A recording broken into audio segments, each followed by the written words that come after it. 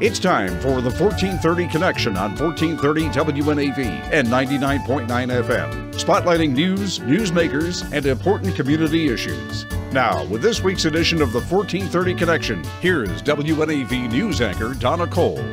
Welcome to the 1430 Connection. I'm Donna Cole. I'm in the studio today with Lieutenant Lauren Zaccheo and Lieutenant Chris Kaminsky of the U.S. Naval Academy. Lieutenant Zaccheo is a blue and gold officer liaison, and Lieutenant Kaminsky is a admissions counselor. And we're going to be talking about the track to get into the Naval Academy, one of them, or at least two of them, that might help pave the way, yes? Absolutely. All right. What can you tell me? Both of you deal with massive amounts of kids and applications, and are these a sure route? Does this sort of help pave the way? Does it weed out those that shouldn't be going in? So if anything, I'd say they're very polarizing, especially summer seminar, because whenever a student attends summer seminar, they either find out that they love the Naval Academy and that's where they want to continue pursuing to apply to, or they find out that it's not for them and they decide that maybe they'd like to pursue a different route. So it really helps students to make that decision for whether or not it's a good fit for them. This is no walk in the park. I was looking at video of a summer seminar earlier today, and yeah, this looks like full-on basic training as I went through it, or full-on plebe summer, but probably, how long is it? It's a 6-day program. 6 days. Okay. Yes, yeah, instead of 6 weeks for plebe summer, it's 6 days, but you're absolutely right. It's, the best that we can do for these high school students to mirror what plebe summer is like. And like Lauren said, it really gives the candidates, what we call them, the best opportunity to see if they can see themselves going to this school once they graduate from high school. So walk me through 6 days, Lieutenant Zaccheo. How does that, what happens? So day one is check-in day. So everyone's flying in, driving in, however they get there, and then they're having the opportunity to start forming those relationships with the other high school students that are there with them, as well as with the midshipmen.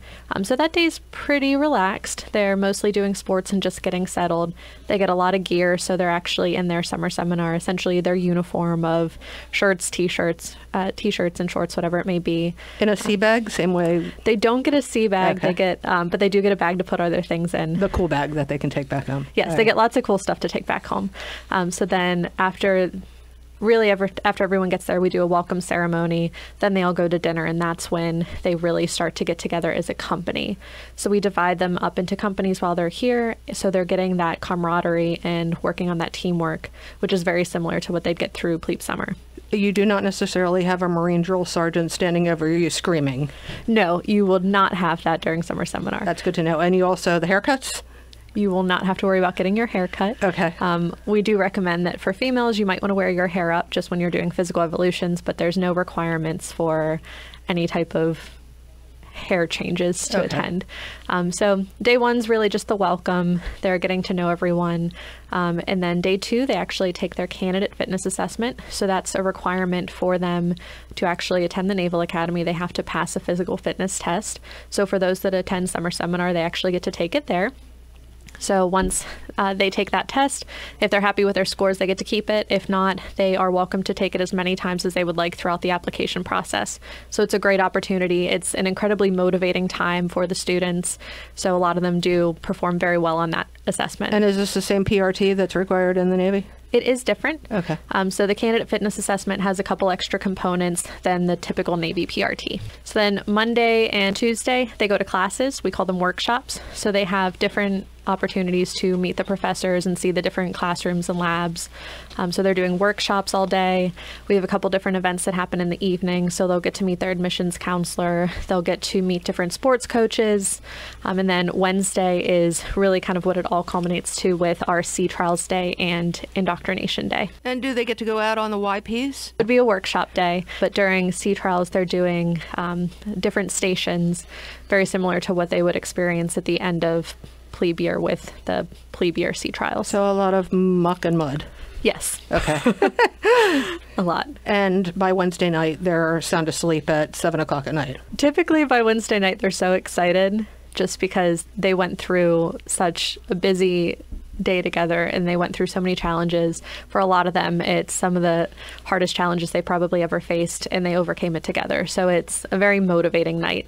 They finish it up with, we have a picnic that's joint with the summer STEM program, and then they have the Travis Manion Foundation come speak to them. So it's just an incredibly motivating day. These are kids that have successfully completed their junior year of high school, right? Yes, that's correct. They can apply between their junior and senior year. All right. And how many applications do you get thereabouts? Over 8,000. Yes. And how many are accepted? About 2,400. Oh my gosh, this is pretty competitive.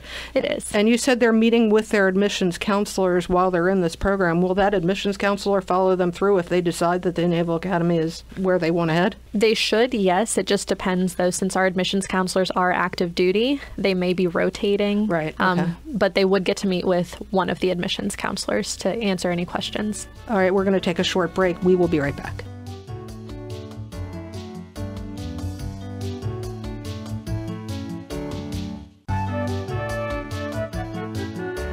Welcome back to the 1430 Connection. I'm Donna Cole. In the studio with me today is Lieutenant Lauren Zaccheo and Lieutenant Chris Kaminsky of the U.S. Naval Academy. We're talking about programs open to kids that have finished 11th grade and might be thinking about Naval Academy as the track. Okay, so we've heard about summer seminar, 6 days. We've gone up through Wednesday. Thursday is what? Thursday's checkout day. Okay. So they do have career briefs. So we'll have different officers on the yard come speak to them about the different career options they have. And then that is the conclusion ceremony. So we have some awards that are handed out to some outstanding candidates, and then they all get to go home. And again, this is hard work. It is. They're doing obstacle courses. They're being challenged mentally, physically. They're getting pushed in ways and challenged in ways that would really help them see what they could experience while they attend the Naval Academy. All right, moving into the STEM program. So that was the summer seminar. The STEM program, tell me about that, Lieutenant Kaminsky. Sure. The summer STEM program is for students that are going into their 9th, 10th, and 11th grade years. So a slightly different age range than the summer seminar. So once again, the application opens in January on the 3rd. And for those students, it is also a 6-day program offered 3 different weeks. So each grade has their own week. So first we bring in the 9th graders, then the 10th, then the 11th graders, but each week follows a very similar pattern for those 6 days. So the majority of it, as you would imagine, is STEM based. So they're in our laboratories and in our classrooms being taught by the professors here at the Naval Academy, and all sorts of different STEM related activities, and they're all very hands-on. So the students are actually building robots or building drones or building electrical circuits. Anything that you would find in the STEM field is kind of the things that they'll be doing for those 6 days. What if the kids aren't entirely certain that engineering is the way they want to go, if they haven't been in the STEM magnet programs? And you probably both know that the STEM magnet programs are sometimes lottery, but so there's these kids that are undecided. Is it? Absolutely, and I think that's a very good point to make, is that we see a lot of students who apply that on their applications, they say why they want to come to the program, and oftentimes they'll say, well, I've never been able to experience anything in the STEM field, and I'm just curious to see what it's about. So I would encourage anyone that is interested in STEM, that they already know that, but definitely maybe even more so those that haven't had that opportunity to use this as an opportunity to really see what the STEM field is all about.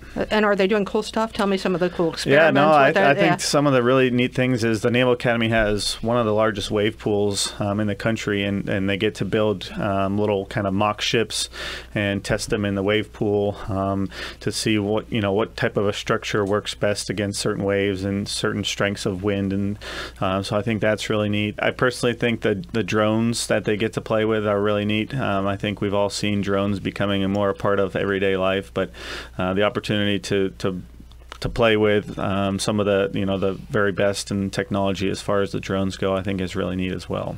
Your background? So I'm a material science engineer as well as a nuclear engineer, surface warfare officer for the Navy. So this is definitely your cup of tea. I'm a closet nerd, or maybe not even a closet nerd. I really do enjoy. Yeah, I enjoy the STEM field very much. And ratio, because as we've all known, and I don't know if it's the same with the Naval Academy, there's a disproportionate number of men in engineering fields versus females. Is that still the case? Are we starting to see an evening out? I think so, for sure. Specifically for our summer STEM program, this past year we brought in over 40% females. Wow. And that was actually not that we intentionally tried to bring in that many females. It was a direct correlation for the amount of, or the percentage of how many females applied for the program. So I think that we're definitely seeing a shift, and I've noticed that at my time here at the Naval Academy when I go on school visits, is a lot of females are definitely being drawn into the STEM field more and more. And that's really good to hear. Yeah, I think it's really good. It was so upside down. And the reason why this is so important at the Naval Academy, the Academy itself is focused on STEM, science, technology, engineering, and mathematics. In order to meet, and I'm reading, the current and future highly technical needs of the Navy, graduates who are proficient in scientific inquiry, logical reasoning, and problem solving will provide an officer corps ready to lead in each warfare community of the Navy and Marine Corps. However, that said, those aren't the only majors that are available. So if you want to study English and literature, or you want to study political science or Chinese, Arabic, those are majors, yes? Absolutely. In fact, I was a political science major when I went to the Naval Academy. What else about the STEM program? So 9th, 10th, 11th, and 12th? Just 9th, 10th, and 11th. Okay, yes. By 12th, then they're going to know. And then, yeah, by that time, the 11th going into 12th grade that's when they can shift over to the summer seminar program. All right, let's take a short break. We'll be right back talking more about STEM and summer seminar with the Naval Academy. This is Donna Cole in the 1430 Connection. We will be right back.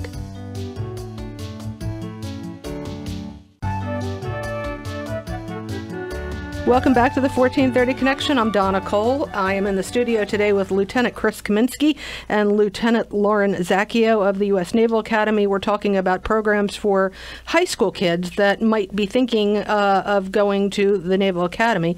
And 9th, 10th, or 11th grade STEM program, summer seminar, two different options there. Applications due in January.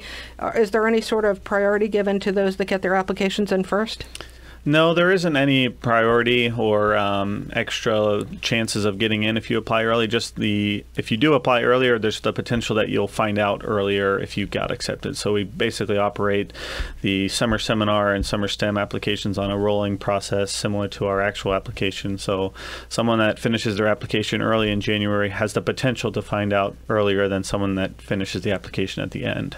Okay, the kids, they will be staying in Bancroft Hall, which is one of the largest dormitories ever. It's beautiful from the outside. It used to not be air conditioned. Now it currently is. That is correct. Yes. Is there an off period? Are they allowed to relax anytime during this?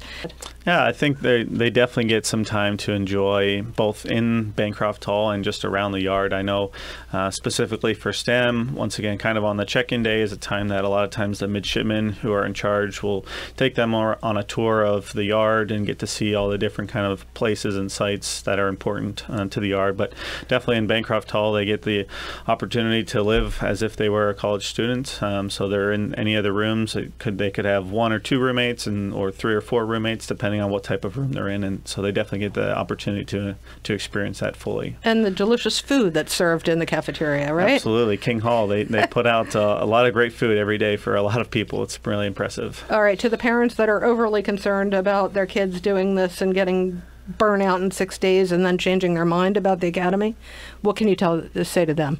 When I personally was applying to the Naval Academy, it was because of summer seminar. So when I was going through the process, I was looking at schools and never felt that connection with anywhere. And it wasn't until one of my older brothers told me to look into a service academy that I considered the Naval Academy. And I applied to summer seminar and was fortunate enough to get accepted. Prior to that, I was not considering the service or a service academy or even an ROTC program. And after summer seminar, the only place I wanted to go and the place I knew I belonged was the Naval Academy. Well, is that you're a perfect cheerleader for it? So you've been to summer seminar, you went through the Naval Academy, you went out into the fleet and worked, or did you come right back to the academy? I went out and I was stationed on the USS Gunston Hall for 4 years as a surface warfare officer. And you wanted to come back to Annapolis? I did. This was my dream job. And Chris? Yeah, so I went to University of Virginia, and I did ROTC while I was there. So when I graduated in 2011, I commissioned as a nuclear surface warfare officer. So I was on the USS Sampson out in San Diego. Then I went to a year of nuclear power school, followed by a tour on the USS Theodore Roosevelt, and partly in Norfolk, Virginia, and then partly in San Diego. And I knew that the Naval Academy was a location I would love to work at, and so I was very happy when I was able to get orders there as well. Less than 1%, I think, of the population serves in the military now. This is far different than it was when I was younger. It's far different than it was when my parents were younger.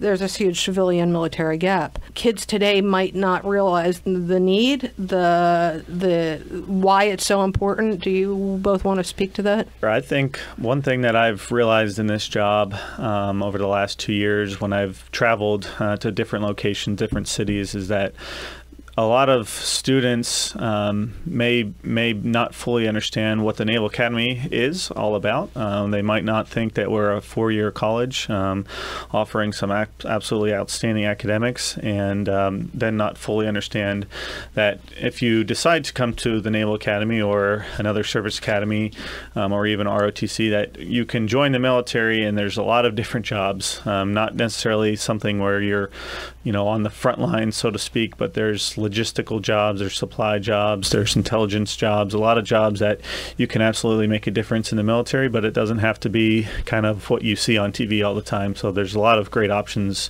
within the military, and I think the Naval Academy is one of the absolute best places to get an education and to start your career. And for those that aren't aware, all students who attend the Academy do so on a full scholarship.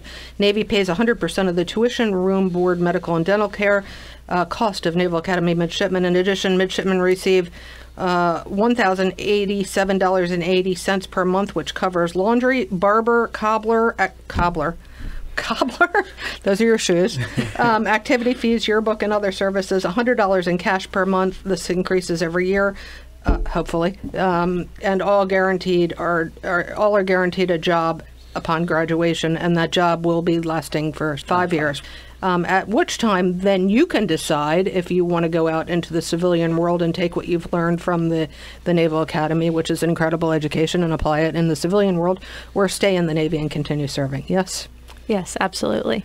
It's at that point just up to each individual whether they decide to stay in and serve for longer or they decide to get out. All right. More information on these summer programs is available where? USNA.edu/admissions. What do these programs cost? So summer seminar is $525, and that covers absolutely everything. So that's the room and board, that's all the meals. They get a lot of gear when they get there, so they really can just bring clothes on their back, and we'll give them some extra gear. They do need to bring shoes and things like that, but they get lots of clothes to wear: backpack, water bottle, hat, notebook, things like that. And then we do have scholarships available for that program that can cover both the cost of the program, so that $525, as well as we can offer scholarships for transportation as well. So actually getting the student to and from the Naval Academy. That's nice. That's huge. Yes. All the scholarships are need-based, so a student would need to demonstrate some type of need for it, but it's definitely a wonderful opportunity to get students here. And are these kids coming from all over the world or just U.S.? All over the world. Yeah, absolutely. And it's first summer STEM program. It's very similar. The fee is $550, so just slightly more, but that once again includes everything for the week: the room, the board, food, all the activities. One thing we didn't mention for STEM actually is that one day on Tuesday we take a day trip to Washington, D.C., and so that is included in the cost. So they get to go and visit all the monuments and go to the different museums. And so for a lot of students, once again, because they are coming from all around the country and even from foreign countries, they get to experience Washington, D.C. for the very first time. What a great way to dip your toe in the water, so to speak. Absolutely, right? Yes. Yeah. All right. Thank you both for joining me today. Thank you very much. Thank I you. really appreciate it. This is Donna Cole on the 1430 Connection. We will see you next week.